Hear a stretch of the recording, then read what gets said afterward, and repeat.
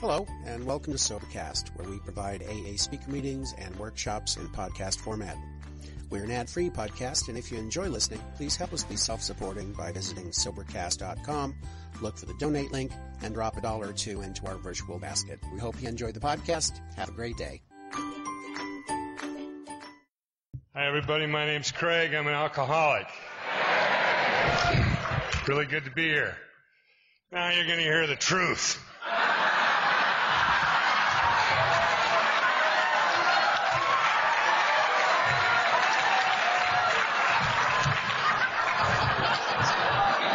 I knew what the hell was going on every minute.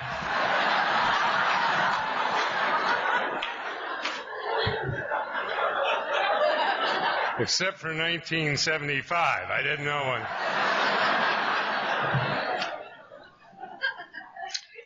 What an incredible thrill it is to be here. Be sober today. And to see all the sobriety in this room is just fantastic. It's humbling. That was so beautiful. Katie, what you did in the signing of the book. And congratulations on the newcomer and all the newcomers. And congratulations to the people with time we got today. And that's about it, isn't it? You know? Keep coming back. It's been great to be here.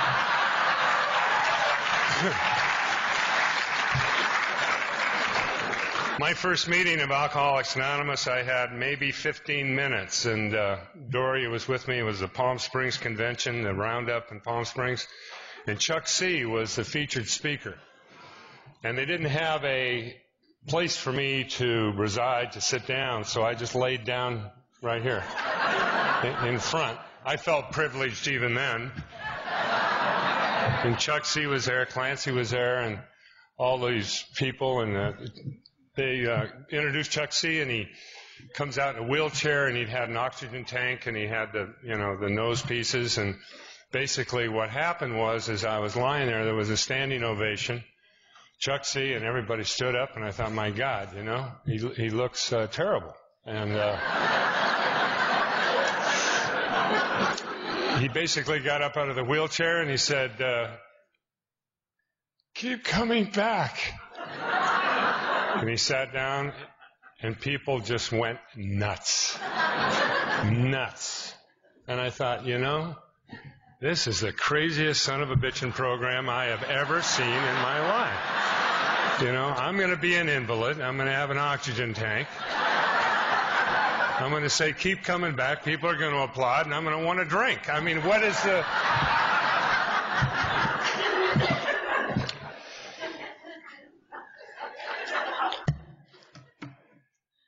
The great fact is just this and nothing less. That we have had deep and effective spiritual experiences which have revolutionized our whole attitude toward life, toward our fellows, and towards God's universe. The central fact of our lives today is the absolute certainty that our Creator has entered into our hearts and lives in a way which is indeed miraculous. He has commenced to accomplish those things for us which we could never do for ourselves. That's what's happened to me in Alcoholics Anonymous. I started drinking when I was 13 years old. I'm from Spokane, Washington. I don't know if my parents were alcoholics. They were crazy. But I don't know, and I'm not sure it really matters. But I started drinking when I was 13. I stole beer from my parents, and in Spokane, Washington, and growing up in those days, it was idyllic. We had a park a block and a half from our house. In the winter, we would go skating on the ponds, and I'd come home, and my mother would make hot chocolate with marshmallows in them, and we had a fire, and there was a Christmas tree, and it smelled of fir, and it was lit perfectly, and she used to make those icicles, so straight, and she used to smooth each one out. Hell, she used to iron my shorts, and it was, wonderful and beautiful, and autumn would roll around, and you'd have the full moons, and you'd have these glorious Indian summers, and this wonderful aroma of leaves as you would ride your bicycle through them, and sometimes you'd put cards on the spokes of your bike, and it would sound like a motorcycle, and you'd visit your friends down the street, and everybody knew, hey, Craig, how you doing? And, it was like Prairie Home Companion. It was just a wonderful, wonderful existence, and there was always something warm and wonderful at home. There wasn't too many fights, there wasn't some kind of weird thing going on in somebody's life that I knew about. It was just wonderful. And by the time I was 18, I could hardly wait to get the fuck out of there. But I mean, it was an incredible.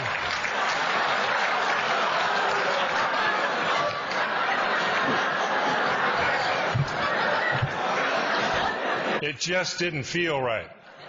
It just didn't feel right. It didn't have. Something was missing. But I always felt, as a child, detached and lonely and afraid and frightened and totally, I was sure I was adopted, and I couldn't have come from those two people, and it just didn't fit in anyway. But the point being is that I stole that beer, and the first thing I remember about stealing it and was not the guilt or the remorse for stealing it. It was the fact that I threw up. And from the time I was 13 till the time I graduated high school, I don't think I ever kept a six-pack of beer down. And I remember telling some friends of mine, because they were hesitant to take me with them when they went out drinking. They thought, well, what is the problem? And I says, I could be allergic to hops. I could be allergic to hops. Or it could be yeast. It could be the yeast thing. But because I tried switching, we drank Olympia from Tumwater, and maybe it was the Tumwater, whatever the hell that was. I tried Rainier, and that didn't taste very good. I tried all the beers that they had going back then, and nothing really worked. I mean, it was, and I got a lot of headaches, and so I wasn't I just didn't fit in, but I drank to fit in. That's what I did, and fight. You had to fight and drink, and that's what you did. And you didn't shoot each other. That was a cowardly way to. I mean, my God. Anyway, but. We fought and we drank, and then we drove around our cars, and then we stole our parents' cars when we got the chance. And my dad was dying from emphysema, and so by the time I was 17 or 18, I was in full-fledged denial of what was going on in the back bedroom. And this was a tall, strapping Norwegian man that had I think as a boy had worked in the mines and had gotten in a sulfur mine. And to this day, I'm allergic to sulfur, but I'm not sure what caused it, but it was probably smoke, whatever. He's dying. And I couldn't bring kids home to introduce him to my dad. So it was this kind of, my mom wouldn't explain to me, she's losing her life mate. And she didn't have reasons for what was going on and how to feel. So I went through high school with kind of this feeling of inferiority and not knowing. And when he died, I was present, but I wasn't there. You know what I mean? I wasn't there. I didn't know what was going on. I remember the casket and all that, and I don't remember specifically. And the next thing I know, I'm married. And, and by the way, my ex-wife, Robin, is right here in the front row tonight.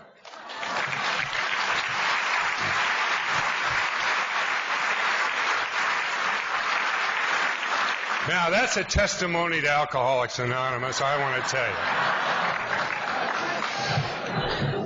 We're married, and I'm off and gone, and I'm just a kid, and she's a kid, and we don't know what we're doing, and I certainly don't know what I'm doing, and next thing I know, I'm, flunking out of college and not really doing a lot of, I don't have any money. And I don't know what I'm going to do. I think I'm going to be in the CIA. So I went to do an interview with the CIA. I mean, that seemed like a good career. I didn't even know what it stood for. But it was, huh? Catholic Irish alcoholic. Okay, keep coming back. Catholic Irish alcoholic. Well, yeah, anyway. I was in ROTC.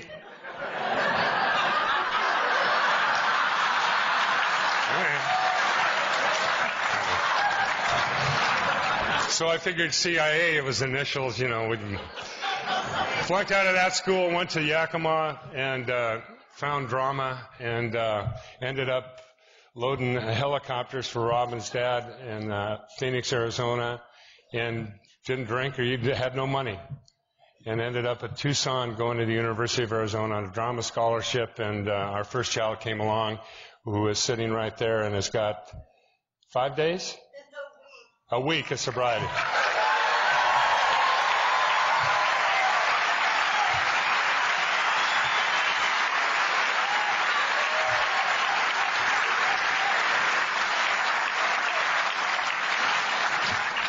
It's 5 days. You're not kidding me. I don't know. It's whatever it's been. Congratulations. Boy, I tell you, al-anon. Al-anon, boy. Child. Well, anyway. You can't heal them. You can just love them. Drama scholarship at the University of Arizona found $50 key marijuana. All right. In this whole group, there's one pothead. You know, I mean, it's like, come on. Come on. Let's do a countdown. Let's just see. Let's do the old marijuana countdown. I don't know about you. Now, beer made me throw up. Marijuana made me paranoid as hell. I couldn't smoke. It was terrible. I mean, I had a great 56 Studebaker that I painted day-glow red. All of the instruments were day-glow red, and it had tuck and rolled Nogite upholstery from Nogales. It was a beautiful cherry red 56 Studebaker. Barely started. I got loaded on Speedway Boulevard in Tucson, and I swear to God, I still haven't forgotten. I had never been that scared in my entire life. A guy passed me a joint, said, here, try this, and this is what you do, and I did it. And the next thing I know, I mean, it was full-on hallucination paranoid time. I mean, I swore to God, I saw the lights in the rearview mirror. I said, we're being pulled over. He turned around, and he's one of those guys that's like, hey, it's cool, man. It's cool, you know. They pull you over. No, I'm telling you, man, we're being fucking pulled over.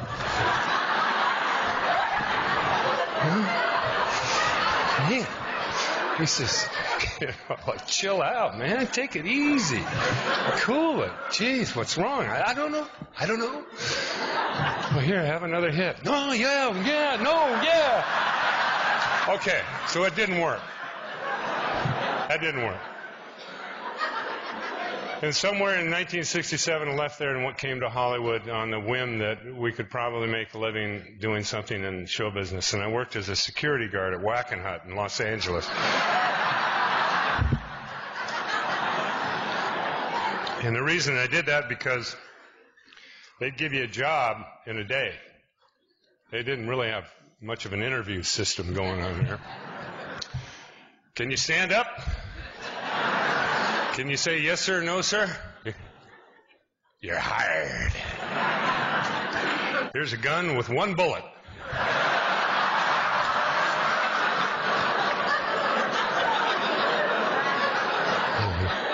So I was sent out to Lever Brothers to guard the soap plant out there in the city of Commerce. You know, and God knows how many communists were going to be attacking Lever Brothers because... But I was ready for them, whoever they were. I in my Wackenhut uniform, and I went out there and working the midnight shift with Heiner Thomas, who had once knocked out Archie Moore and was still there in the bell from the fourth round. And Heiner became one of my dearest friends. But anyway, we're out there guarding Lever Brothers, and I'm thinking about this one bullet thing, and I'm thinking now, if somebody attacks Lever Brothers, I guess that bullet's for me.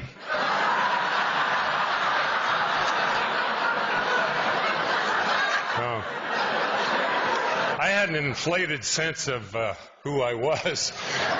So anyway, left Lever Brothers and got another scholarship at the Oxford Playhouse in Los Angeles, and eventually ended up with a partner by the name of Barry Levinson. I really hate to break that anonymity, but anyway, Barry's not stuck on any.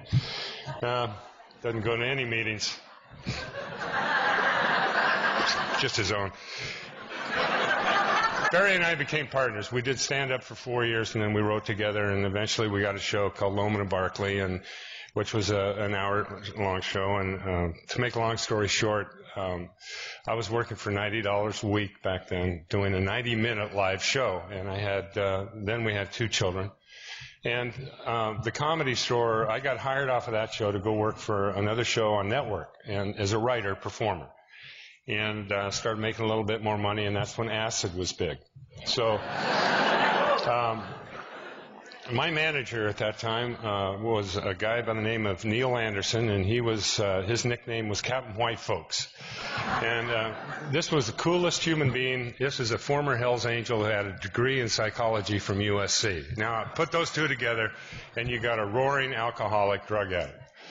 And he was a major dealer in heroin and cocaine in the Los Angeles district, and also marijuana. So I would go over to his house and partake and sample some of the things that he had, which was like synthetic mescaline and blue barrel acid. In case acid,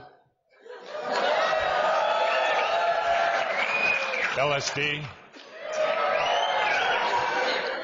Yeah.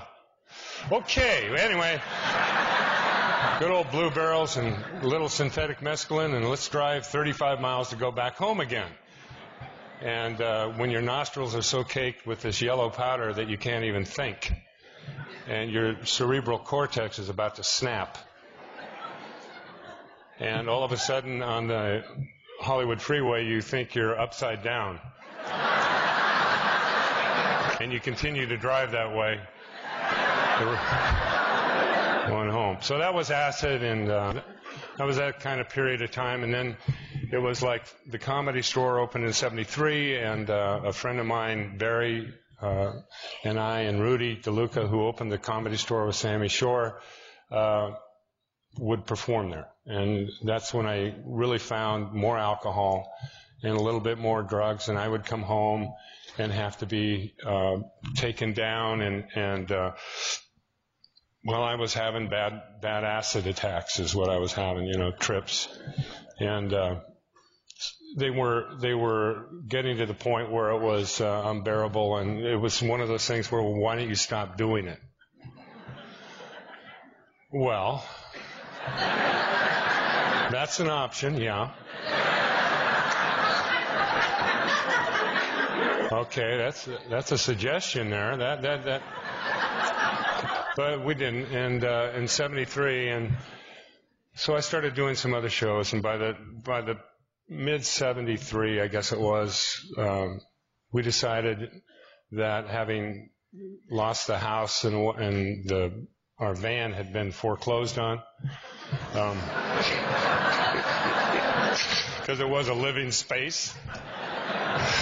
We're going to move up to the mountains in Northern California and get out of show business and the stuff that goes on in a city. Move up to the country and Jeremiah Johnson it and be like the Waltons and grow our own food and raise a family up in God's country, and the mountains and the trees and the air and the streams and mountain lions and bears and stuff you can kill and eat them, and so we packed up the van and we left and went up to Northern California, up near Shasta, and flipped a coin on I-5, and you had 2 choices. At Redding, we flipped a coin. You go up to Whiskey Town or French Gulch, which I thought sounded rather good, but we flipped the coin. We ended up in Round Mountain, California, and found 40 acres and built I built a log cabin. That's what I did. Now, I didn't know how to build anything. I'd never built anything in my life. But I had a book on how to build your own log cabin. And I figured if you read that book, why the hell not? You know, I mean, come on. So we started out with a trailer and lived in a trailer for a long time. And then I started building the log cabin. And unfortunately, we had 40 days of rain. And some of the pages in the log cabin book got stuck together. So I missed a section in there. So I thought I'd start off with the chicken coop, and I built a chicken coop because if the chicken coop looked okay, I figured, okay, we can adapt some kind of thing, and then I can build a house and looking like kind of, I just wanted to see if I could build something. I wanted to see if I could hold a hammer. But you got to chop trees down, you got to haul them up, and how do you do that? You got to get a horse. Yeah, I got no power, electricity. I had no power. I had nothing. No running water, no electricicity. Had to get my own, come on, you know, so we got a horse. Went over there, and old Chuck Bays, who was a horseshoer, the gypsy horseshoer down there in Round Mountain, he lived on Buzzard Roost Road. He sold me a stolen horse. I didn't know it was stolen at the time. And I called him Jericho, and brought Jericho home, and Norm Brown, who lived down in Big Bend, he gave me a set of traces to haul the logs up with. So I sawed the logs down with a chainsaw, which I'd never operated before, but I sawed them down, didn't hurt myself, loaded them up, and gave them to old Jericho, and thought, you know, what the heck? Come on, Jericho. Come on, baby. This horse did not want to, hated me. He didn't want to haul log. He didn't even know what a log was. Well, you know, the log is behind him. He's scared shitless. He runs off. Now you got to chase the horse, and you got to get your logs back. And you sure don't want anybody seeing you doing this, because it's real hot, and you can't. So anyway, the van turned out to be the hauler, and I tore out the bumper of the van hauling logs up, and eventually we got some kind of a house going up there, and I worked as a teacher, and a plumber, a surveyor. I logged for a while. I made shakes and shingles. We tried to grow our own food, got water up there to some degree, had methane. You know, things were just going great, you know, and was just having fun and getting out in the winter and sledding down the hill. And the kids still remember it as like being one of the best times ever. Kerosene lights, you know, and no electricity. It was just really hell. But I mean, it was up to a point. It was fun. And, you know, and so I'm thinking, well, I'm not using or drinking, really. I mean, I still have the same problem. I can't smoke, and all the guys up there are Vietnam vets. They've all come back from psych ops. You know, they're still here in helicopters going.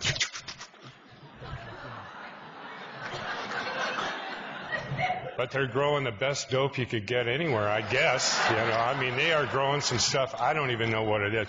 They brought back some seeds, you know, from over there. I'm sure the Cambodian thing. Boy, that stuff was. I sat in a trailer one afternoon with a guy. Anyway, but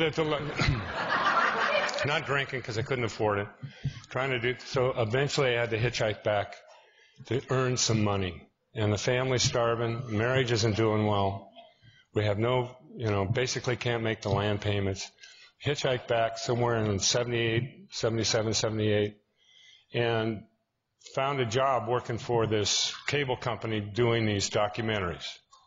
And the documentaries that I did was called America Still, and it was about people that moved out of the city into the country. And I thought, who better to tell their story than me? And I did 54 half hours of that. In the process, a guy walked into my office, it was Columbia Studios in Gower, and he said, I want you to try something. And he laid this stuff out, and he went,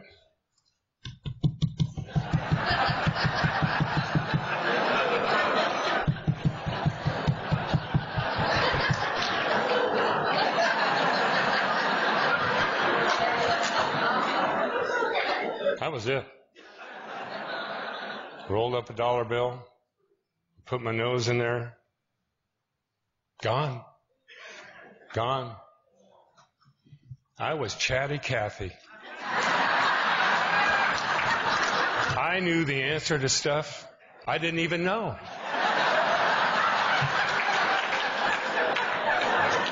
I was a new person.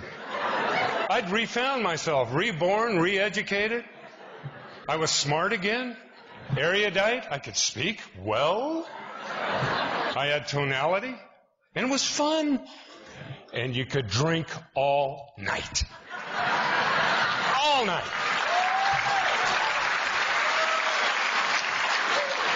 And I found I could work under it. I could actually work with it. You know, you just hide the little handshaking once in a while.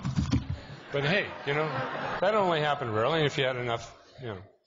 So I was doing that, and one night I was out with somebody, and they said, "Do you realize how many of those you've had?" I was a gin and tonic guy, by the way.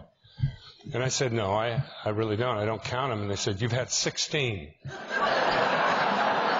Isn't that funny? I don't feel a thing.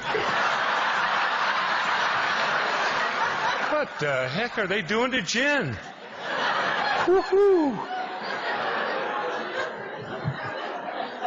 I ended up divorced in a situation that was untenable with myself. I was heading downhill real quick.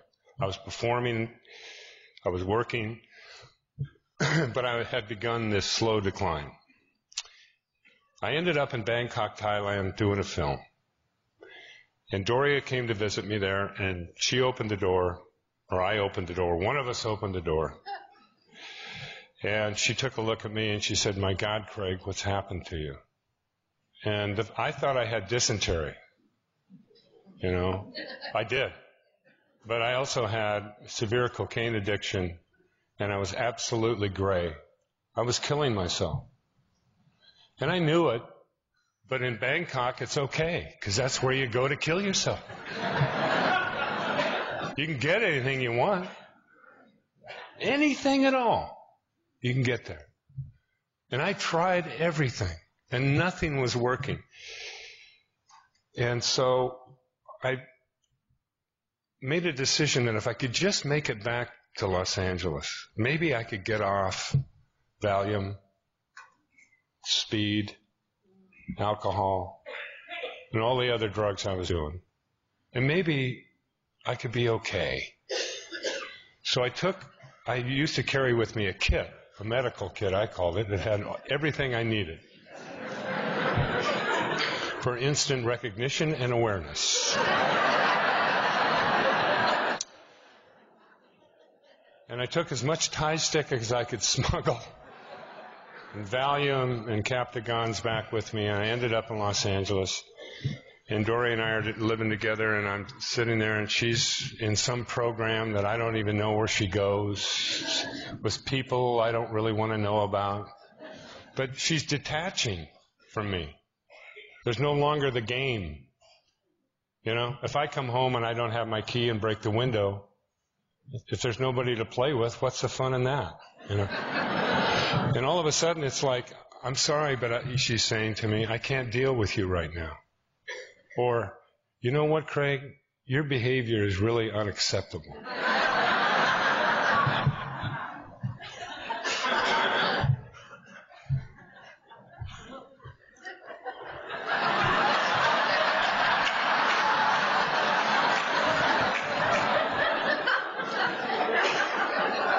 What? Why? My cat, Nelson, when I walked in the door, if I were loaded, would take a look at me and go, "Ah!"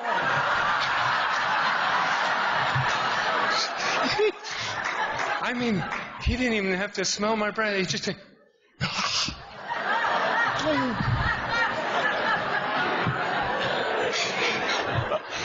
Yeah, he would. He would sit on my lap after I passed out, and he would smell the fumes from the...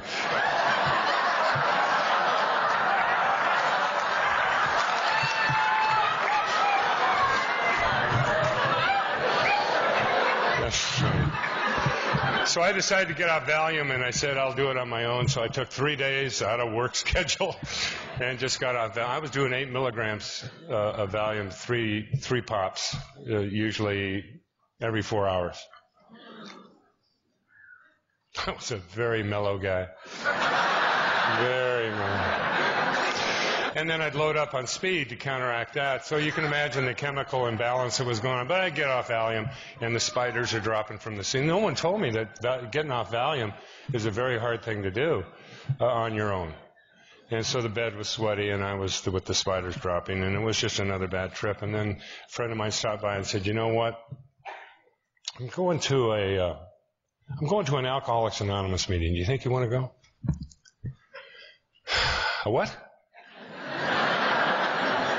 Yeah, I'm going to an Alcoholics. So I went. And I said, "I'll meet you there." And I went drunk. And it just looked like to me it was a men's stag meeting in Plummer Park in Los Angeles. It looked like to me it was just a bunch of used car salesmen that were very unsuccessful. It was really my first impression. And the guy gave me a key, and it said, "When in doubt, turn it over."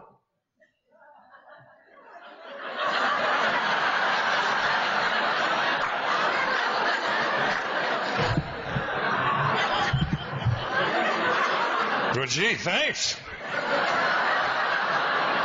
I had no idea what it meant. Huh?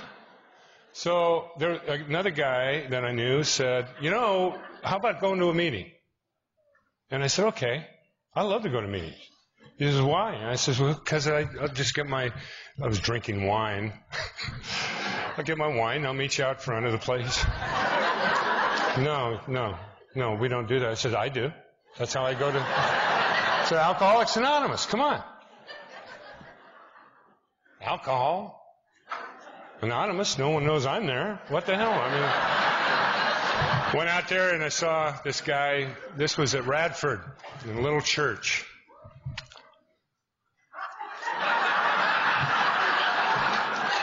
Guy stood up there and he said, "Hello, my name's Clancy Emerson, and I'm an alcoholic." And I'm outside. Well, he starts telling the story Jekyll and Hyde with Spencer Tracy, Lana Turner, and Ingrid Bergman. And he's doing all the parts. I have never laughed so hard in my life. And I thought, God, if I could just have a life back, if I could be that person I want to be, if I could be funny, then I would give it up. But I can't work without it. I can't do it. So I thought I'd give it a try. I went into this meeting, and it was like sometime in August in 1983. And I had 30 days of sobriety, and I thought, geez, this is really interesting. I got a call to go to New York, and I went to New York to do a Broadway play with off-Broadway, 2 people, 3.5 hours long. Was in rehearsals, and they fired the other actor. So I had to go drink. By God, they fired the other guy. How dare they fire the other guy? He's my friend. And they hired another guy. I don't care who that is. They hired him. We went into rehearsals, and I'm drinking. And I'm kind of keeping it cool. And we're into performances, 3 acts now, and we're getting pretty good reviews, and just the 2 of us. And I'm starting to notice that in the second act that usually I've gone through 2/5 of Cavassier. So I'm doing the 3rd act, and I'm working on my 3rd fifth. And I'm using coffee because that way no one knows.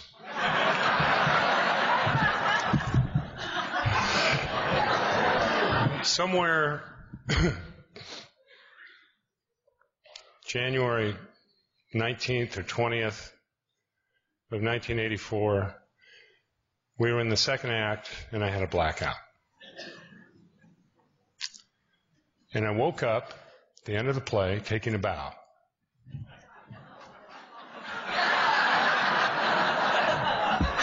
And people were plotting and standing. My goodness. And I was sopping wet, crying. I looked over at my partner, Ronnie Silver, and he's going.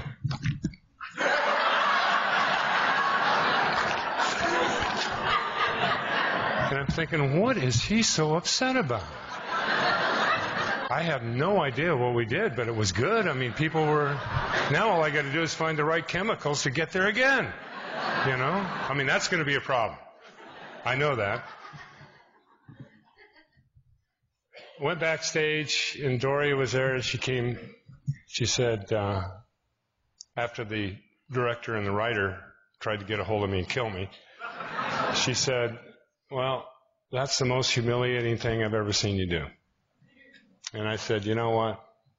I've had it. I'm done. I'm through. I can't do it anymore. I was in that state of pitiful and incomprehensible demoralization. I had no place to go, nobody to talk to. I knew there was a meeting just off of Columbus Avenue at the YMCA. I'd been there before. And I ran down there, and I prayed to God on my way down Columbus Avenue, full tilt. Please let them be there. What if they've left? And I got there, and you were still there. And I sat down, and that was January 21st, 1984, and that's my sobriety date.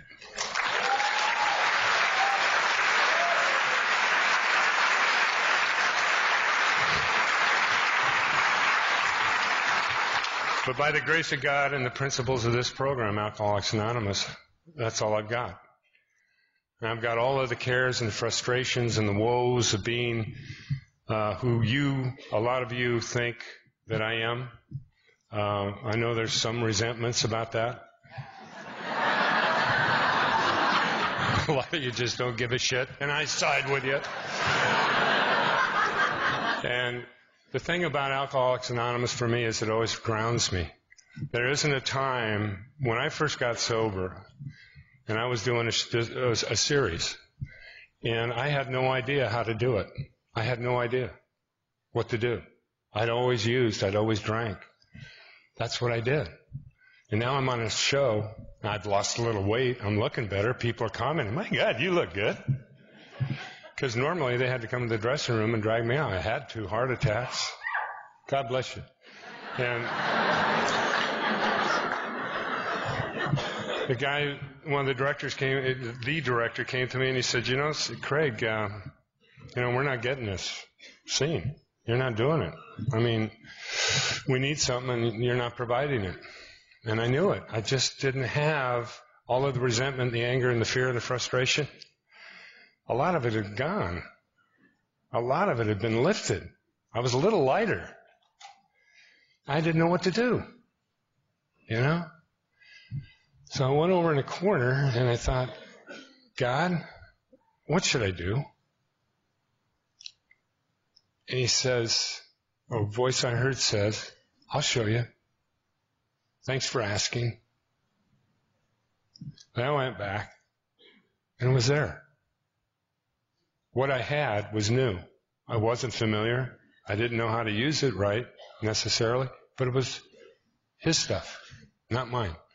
So every time that I'm working now, I get a chance to reinvent myself through him, through this higher power. Because I've been taught that unless I have a spiritual connection, and I maintain that spiritual connection, then I'm no good to anybody. And yeah, I lose it. Of course I do. My ego comes in there. But you know what? I wouldn't have what I've been given today. And most of the times that I'm asked to go to work, you know what it's really about? There's someone who needs this program on the set. Or there's someone in the program that's working there that says, hey, I heard you speak, and your friend of Bill's? Hey, your friend of Bill's? And it's like fantastic, you know. It's a connection because I know the only reason I'm there is because of that. I'm going to end with. I'm going to tell you this fairly quick story. My youngest son Noah went with me up to Spokane to visit my parents' grave. I didn't know where my dad had been buried or my mom. So I took Noah with me. We're in Spokane. We're going to go visit the grave. So we got suits on. I got flowers. And my brother-in-law was an alcoholic. and had beaten my sister. And my sister had died, and she died of a brain tumor, but also of a broken heart. Anyway, he's an alky, and I've asked Bob to go with me and presented him a big book and all of that. Well, guess what? He got sober. So we're up there, and I'm up there with this guy who's also reinventing himself, and I go to the graves, and it's me and Noah, little Noah. I think it was about 8. We get a rent-a-car, and we're going to go out. We go out to the graves, and I go, where do you find them? And they show you the plot, and I'm driving.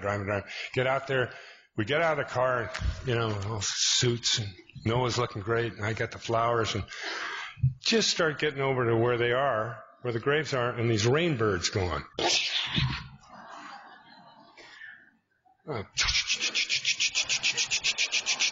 Jeez. Man. And Noah says, well, Dad, what should we do? I said, well, let's not panic here. Who the fucking... What do you see about turning these things off, for God? Who turns them on? So we go out there. And you get the flowers going like this. I'm there to make amends to my mom and dad in the grave. And, hey, I'm getting all wet, Mom and Dad. I love you. Noah, you got anything you want to say? No? Yeah. Jeez, man. God, I've been planning my whole life to say, I'm sorry. See ya. Go over to the car, and it's sopping wet, and I'm sopping wet, and Noah's just sopping wet, and he's going, Dad, that was really funny. And I go, yeah, wasn't that great? Wasn't that funny? Just wet. Well, I'm supposed to go to a meeting with my brother-in-law at Coeur d'Alene Lake. They had a fireside meeting. So we get in the thing, we dry off, go out to the meeting, and I'm sitting there, campfire meeting, Coeur d'Alene Lake, dusk, moon's coming up. Beautiful place, My brother-in-law, Bob, is sober, and he's there. And I says, today I was at this grave, my mom and dad, and the rainbirds came, and people are going, oh, man, isn't that funny? Yeah, well, geez, keep coming back. Yeah, well, yeah. And I'm going, I have why? What the hell? There's something weird there. Get in the boat, and we're going across the lake to Bob's place, and Bob looks at me, and he says, you really don't know what that was about? And I said, no, I have no idea. He said, Craig, the day your dad was buried, we got to the gravesite, and the rainbirds had filled his grave with water. And I went, what? He says, yeah, we had to wait and pump out the water so we could put the casket in the hole. I said, Bob, that is so my dad's sense of humor. That is just like him. That's what he would do. Hey, Craig, look. And I realized that if Bob had not gotten sober, I never would have heard that. And if I hadn't gotten sober, I never would have been able to respond to it. And all of the sobriety and all of the interconnection of the people that have gotten sober for just that instant hit me. And then it left. And it was like this beautiful cohesiveness to the program that puts us in the same place with the same hearts at the same time. God bless you.